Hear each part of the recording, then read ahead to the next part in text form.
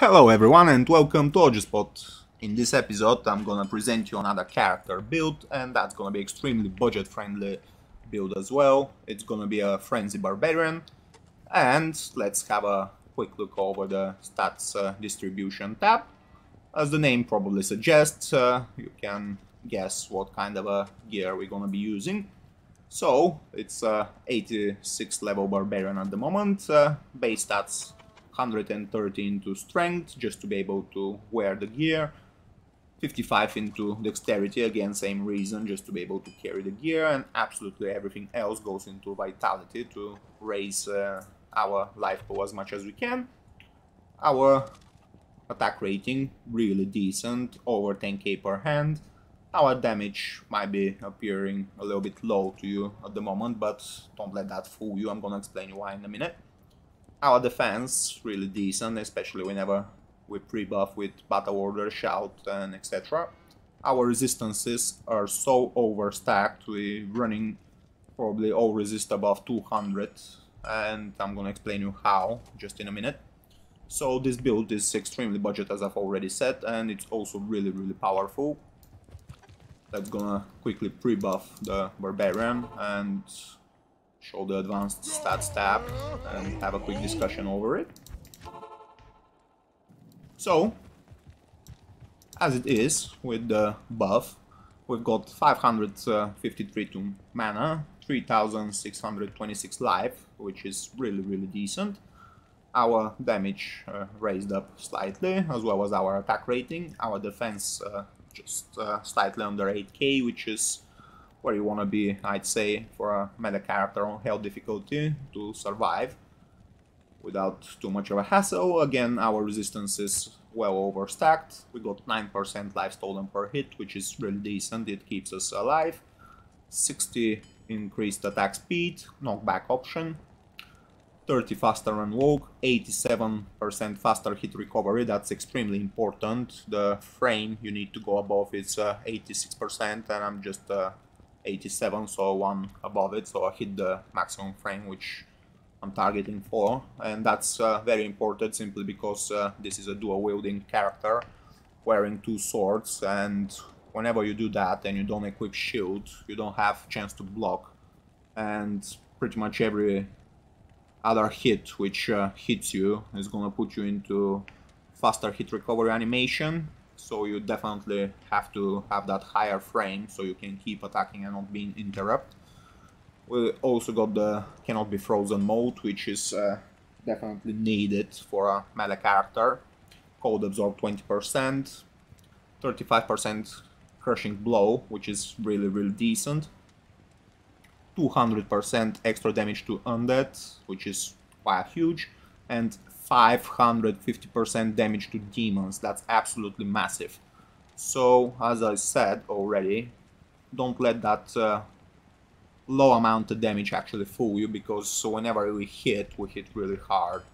And let's say we hit a demon type of a enemy, multiply that damage by 5.5, and whenever we do a critical attack, multiply that by 2 again, so we can actually do between 10 and 20k to a demon enemy per hit, and that's absolutely insane, especially given how cheap this setup is. Now, let's have a quick discussion over the skill tree.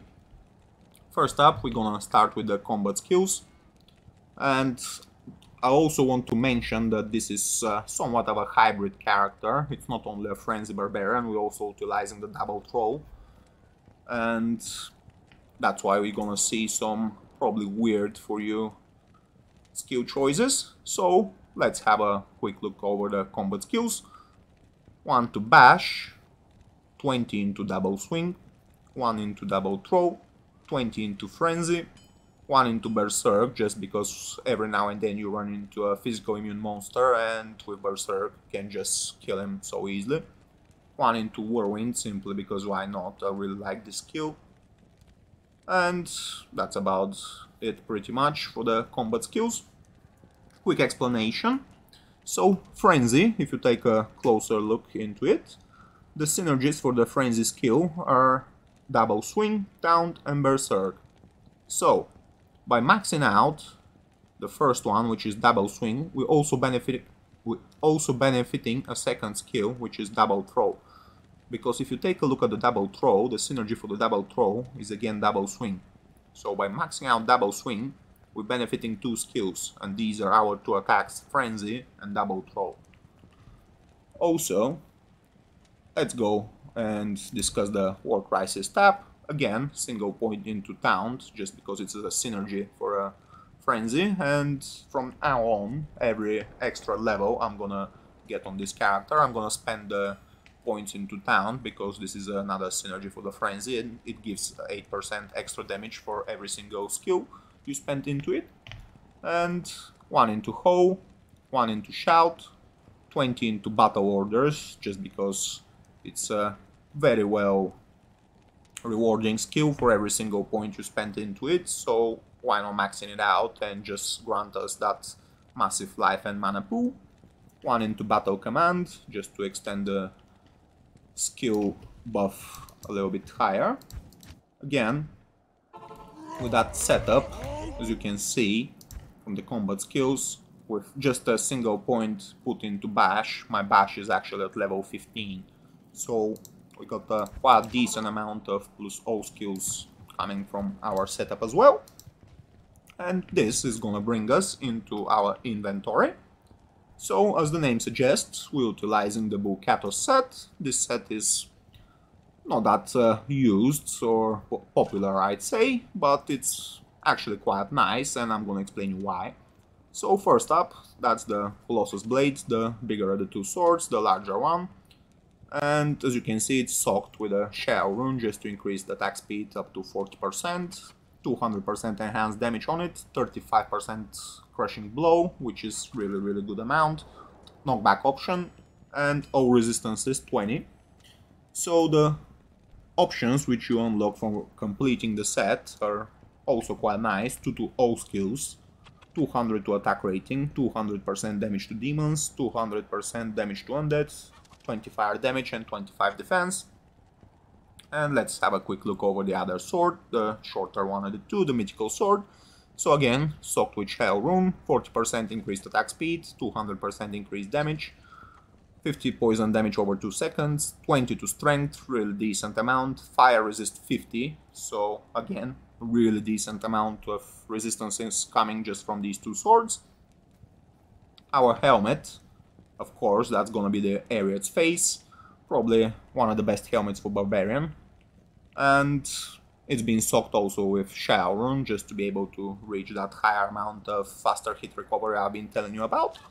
So 2 to combat skills, 2 to Barbarian skills, 50% faster hit recovery with the Shell rune, 20% bonus increase to attack rating, 5% life stolen per hit, really needed, because we need to leech just to sustain ourselves in battle. 20 to strength, 20 to dexterity, really big bonuses to stats. All resistance is 30, again massive all resist pool for this character. And now we're also utilizing another endgame set, again not popular by any mean, also really cheap. So I forgot to mention about the prices to gear up this character. So if you look to buy the Bul Kathos swords, each one individually, I'd say you probably look to give a route Lem rune or maybe some perfect gems, and probably that's about it, because nobody wants to use them actually, and yeah, they're actually really cheap. And I don't really know why, because these are definitely endgame items, but yet again, really easy to get, really cheap, so why not go for it. And our Disciple set, also really easy to get, pretty much nobody's looking for any of those pieces apart from the laying of hands, which is going to be the gloves.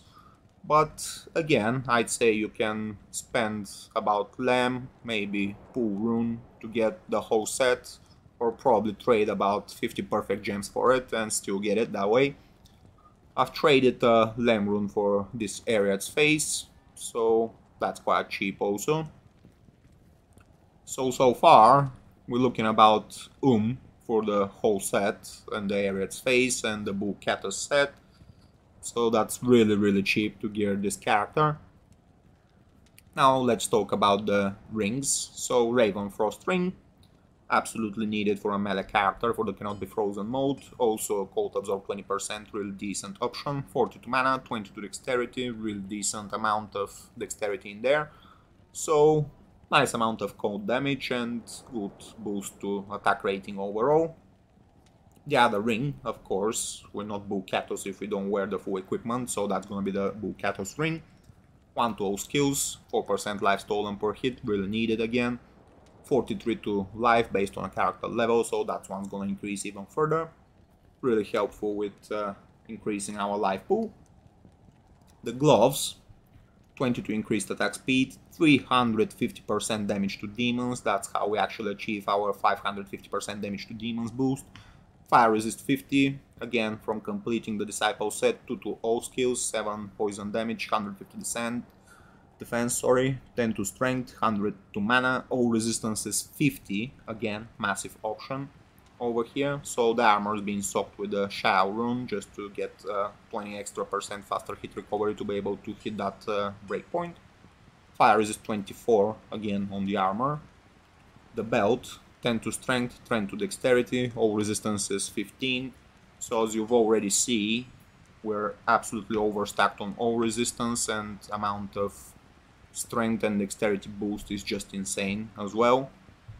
The boots, 30 faster than Vogue, quite crappy actually, but you need them to complete the set. The amulet, 1 to all skills, again decent boost to all skills coming from our gear. And also decent amount of resistances, cold resist and poison resist. And on switch weapons I got 2 Ride Flight, these ethereal ghost glaives with quite high throw damage. Also nice life leech and mana after each kill with replenishes quality, so that's why I've been telling you I'm a hybrid build with this character. We're using Frenzy and double throw on switch weapons. You might question my choice over here and why I'd not put dual spirit swords, for example, just to pre-buff with additional extra skills. The truth is, compared to that setup, I'm only losing 2 to all skills because I get 2 to all skills from my Bul Kathos swords, and that's the main reason. And why to spend those 2 extra skills just to get, let's say, 100 more life? That way we actually have a ranged attack, which is also quite powerful. And that's about the gear setup. Quick talk about the charms. So this Hellfire Torch I've also bought for rune. So overall the whole character without the Bul Kathos ring costs about MAU, I'd say. Extremely budget friendly considering the power which actually that gear provides us.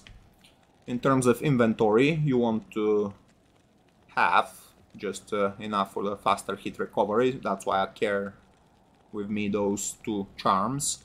The rest of my inventory is gonna be damage with attack rating. So these 2 5 strength and 5 dexterity with attack rating and maximum damage. Maximum damage, attack rating, poison damage, maximum damage, attack rating, maximum damage, attack rating, maximum damage, attack rating, attack rating, maximum damage, attack rating, life, maximum damage, attack rating, maximum damage, attack rating, maximum damage, attack rating, maximum damage, attack rating again, life, maximum damage, attack rating, maximum damage, attack rating, extra gold, maximum damage, attack rating, life, and that's about it pretty much. Of course, these charms are quite low in power. You can get much stronger charms, but I just keep it in terms of budget friendly. So actually I don't have any better charms than these at the moment, and yeah, I can also put that as a reason. And yeah, now let's show you how powerful this build actually is, and we're on Hell difficulty. Let's go into the first waypoint in Act 5, pre-buff before the fight, and let's go and kill Eldritch.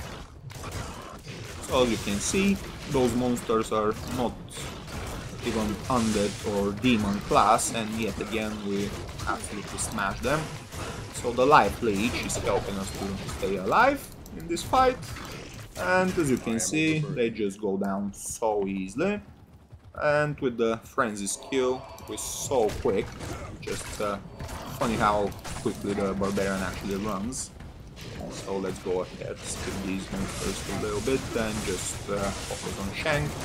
Whenever you kill Shank, the rest of them just start to die a little bit after that. So we didn't get any good drops here, but that's about it. We don't really run any magic find amount with this setup, but that's fine.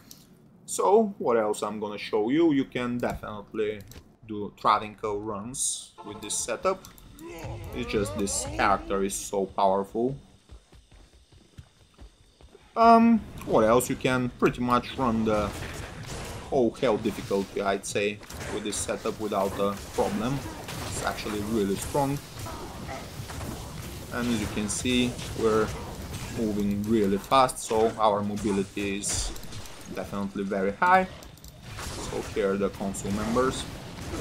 Whenever you don't want to face enemies directly simply because they're overwhelming you or whatever the reason is, you can just switch to the throwing spears and take them down from a distance. That's how we utilize the range attacks which we've got with this build. Again, coming over, keep in mind we'll first with the amplified damage. Yet again, we're sustaining ourselves really easily. Switch to the spears. And one thing I want to mention about the throwing spears is that those right glaives have a slow attack speed on them as a weapon base, and that's why you need to generate some frenzy charges first, and that's how you increase your attack speed and throw them more efficiently.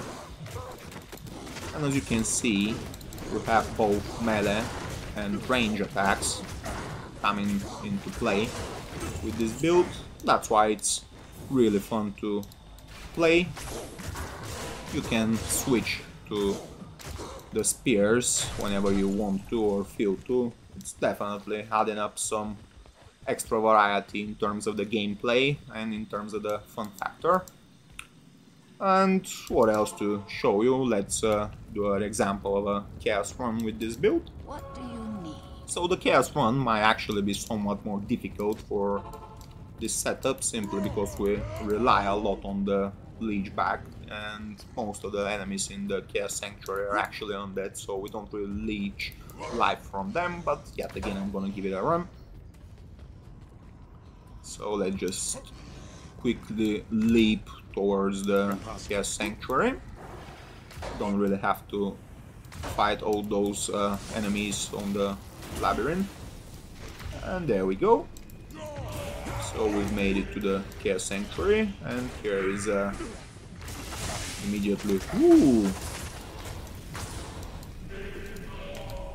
They're actually not that friendly as I expected. So let's see what we can do about that.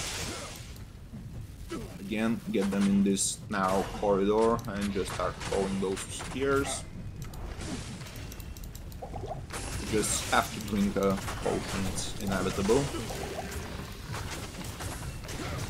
I think something just glitched out a little bit around here. And yeah, that's what I've been telling you about. We can't really leech on the undead enemies. So the Chaos Sanctuary might be a bit of a trouble actually for this build. But I'd say we can definitely do it. Let's just have a look how it goes. So as you can see, the other problem which we have is the Stormcasters. They're burning our mana. But yet again we're able to take the enemies down. Let's get that extra healing potion. So the Decrepify Curse is quite bad, but yet again you need to keep in mind that we don't even utilize a mercenary at the moment. I don't even have a mercenary, to be honest. So extremely relying on the solo power of this build. make things work. Just switching to throwing spears whenever we get a good opportunity to do so, and running down those enemies without too much of a problem, I'd say. Just had to drink few health potions. Okay, let's just progress further. That's a little bit of too many fire lords, so we're gonna get a little bit back and throw down a few spears. Again, carry on with the ones that wants to fight. So as you can see, we're smashing them quite well. Those are actually very strong enemies, if I have to be honest. The Venom Lords are definitely no slouch. Yet again, we're taking them down. And even if the other undead monsters curse me down with a lower resistance curse, my resistances are still so high, so that's not a problem. We're just so overstacked. Just pre-buff with battle orders and shout every now and then, because we don't wanna lose the effects of it in battle. That might be a disaster. So again, a nice big chunk of enemies here, so I'm gonna just get a little bit back. First with the Decrepify for the moment, so utilizing the ranged attacks. Oh, that's quite slow, unfortunately. Okay. Let's just carry on with these. Again, as I've already said, the mana burn is a problem actually. Oh, now by seeing this sword actually breaking, this reminded me that whenever you have to repair those weapons, simply because they're not those high level rune wards, you don't really have to spend that much gold repairing them. They're really cheap to maintain and repair. So that's another nice benefit. Again, those undead monsters where we don't really leech out of them. Okay, let's keep smashing those guys. Clicking the seal, so there's the Vizier of Chaos. Kill him. Again, bit of a problem with the mana, so I'd say I'm gonna go back to town, get a few more potions, just replenish the mana overall, and repair our sword. So, just to repair that sword, 3k gold, and to repair the other one, 3k gold again. So as I said, really cheap. Okay, let's just carry on with these.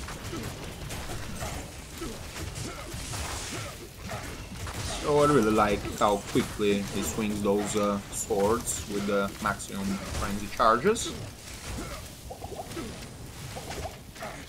Okay. It's really annoying that mana burn on the Stormcasters. Anyway, we've killed them, so let's get that thing going.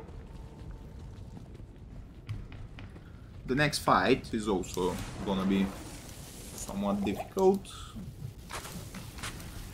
Again, trying to utilize the throwing spear.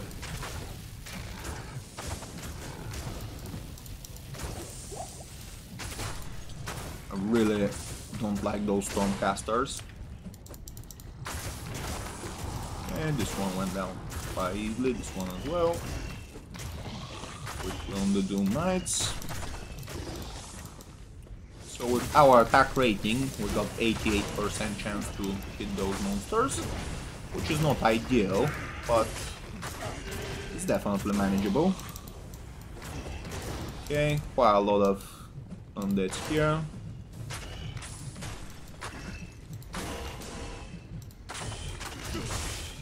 And we have to be a little bit more careful with the amplified damage and the amount of monsters surrounding us. We don't want that.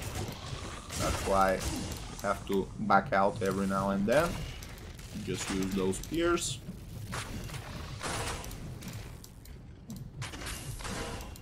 Okay. Drink a health potion again. So here we are, we took them down. Now the last few remaining. Okay, so these guys are very dangerous with the fanaticism aura they got. So we're gonna try to do as much damage we can from a distance. They seem to be glitching out, don't really want to attack me, so that's fine. Okay, whoa! Yeah, these guys are hitting hard. Problem is we've got amplified damage and they've got fanaticism aura at the same time, which means we have to be extra careful with them because they really hit strong.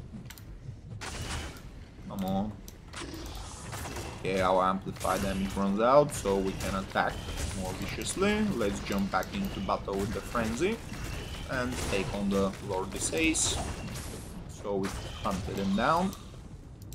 Let's get back a few of those potions, and now just progress to the last stage of the fight, which are gonna be the Venom Lords, and they're really strong. Okay, let's clear them up, those pesky Stormcasters, and when the area is clear, I'm gonna click on the skills and release them. Just wanna clear the Stormcasters first, because I don't want my mana burned during battle. Got a nice large charm being dropped. Let's go. Small charm, that's really nice. I am overburdened. So, okay, free buff because our buff ran out. And here we go.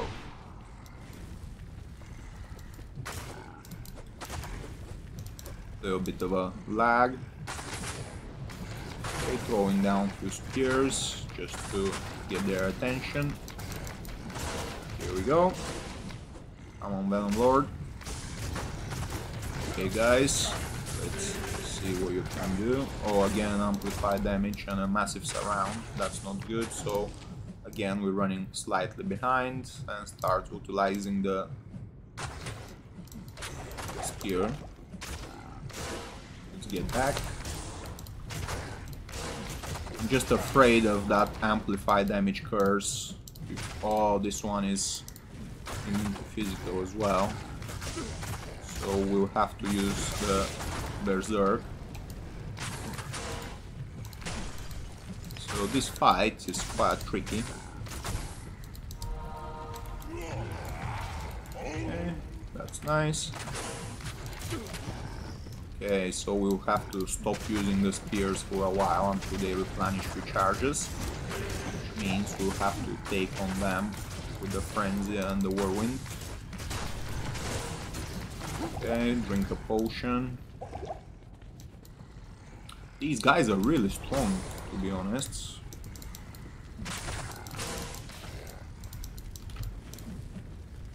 Okay. Let's clear the Infector souls, and the others will just die. Whoa! Had to drink the potion again, and here we go. I can't carry anymore. So we got the rest of them. And this is gonna summon Diablo now. So we're gonna take on Diablo with the amplified damage curse, but I think that's fine. And there we go.